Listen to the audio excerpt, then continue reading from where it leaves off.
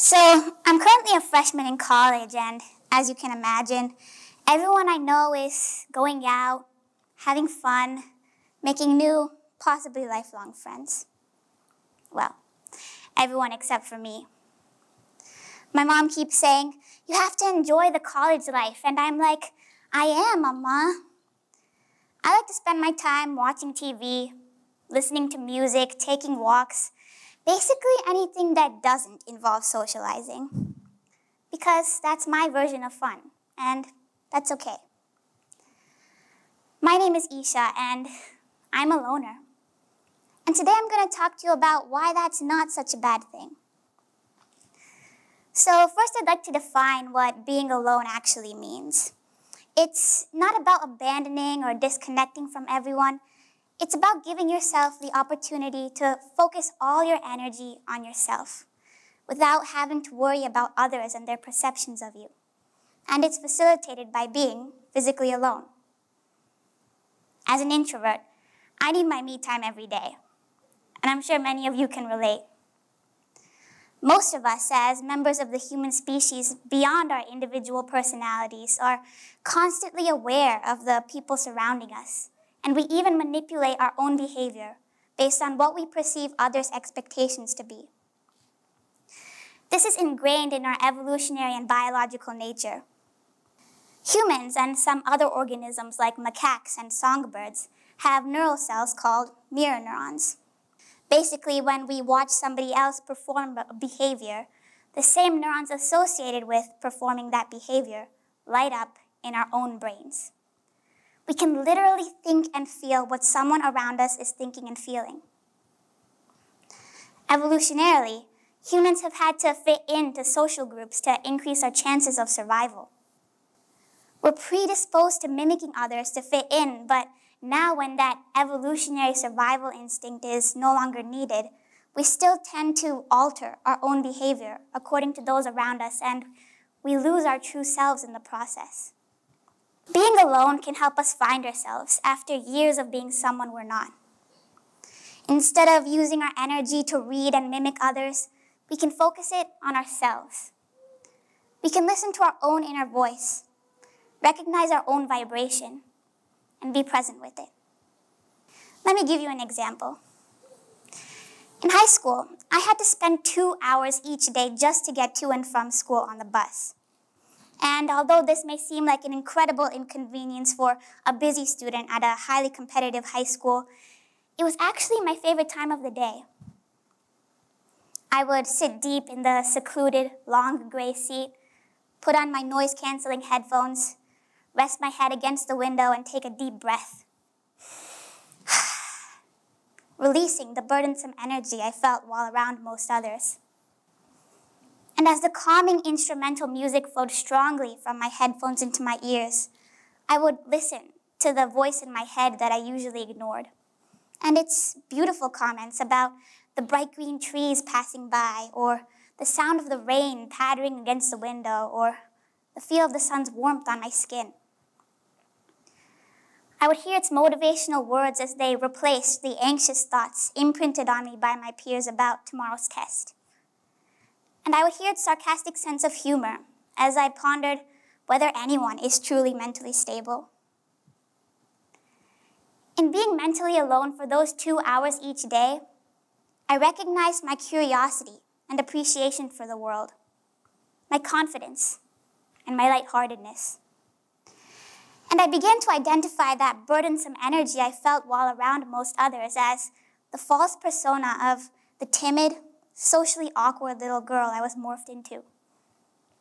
Essentially, I started to discover my true self. When the pandemic omitted the need for a bus ride as school transitioned into an online format, I lost the previously established time I had to listen to myself. But my daily solitude practice had become so influential in my life, I had to find a way to preserve its effects, but reformat its time and place. So, I've determined 3 simple steps for effective practice of solitude. Number 1, find a time and place where you can be physically alone and undisturbed for some time. I like to go outside and connect with nature. Number 2, you can even choose to do something during that time as long as it's a relatively mindless activity like riding the bus, taking a shower, drinking tea, or even consciously doing nothing. Number 3, just try to listen to your thoughts. There's no need to control or analyze them, just notice them and watch them pass. This simple practice can help us find who we are. We briefly disconnect from the worries of others' opinions and the absorption of their energies and thoughts. And we give ourselves the opportunity to be present without having to analyze anything. We just be. And in that being, that is where the true self lies, the self unadulterated by the expectations, perceptions, and judgments of others and ourselves. There's no need to verbalize who we find because oftentimes it's not even possible. We just feel it, recognize it, be with it. Studies have shown that this practice of just being, which is an important part of meditation, significantly reduces stress and increases focus. It's also home to what Jack Fong, a sociologist at the California State Polytechnic University, calls existentializing moments, or fleeting realizations of clarity about ourselves and our presence within society that arise from inward-focused solitude. I like to extend this and say that practicing solitude allows us to recognize our presence within time.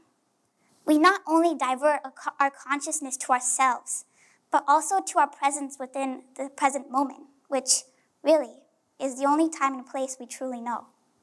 For example, as widely known, the transition to college is a complex experience imbued by journeys of newfound independence. And I've been fortunate enough to embark on that journey over the past several months. One day, I was walking to the library, and I did something that would have been very difficult in my previous conveyor belt lifestyle or my school-home daily pattern where every day I saw the same people and the same places at the same times. I stopped, and I looked around, and I thought to myself, wow, I'm walking to the library. And in that moment, it felt quite amazing because, well, I've never been able to walk to the library before. But if I was in an environment surrounded by people I had to interact with, I might not have been able to appreciate where I was in that present moment. I might not have noticed the cars whooshing by or the dancing trees or even the sensation of walking. Instead, I might have been worrying about how I looked to others or what they might have been thinking of me. To me, this is the true value of solitude. We're now able to discover the esoteric beauties within ourselves and within the small moments that we can now capture.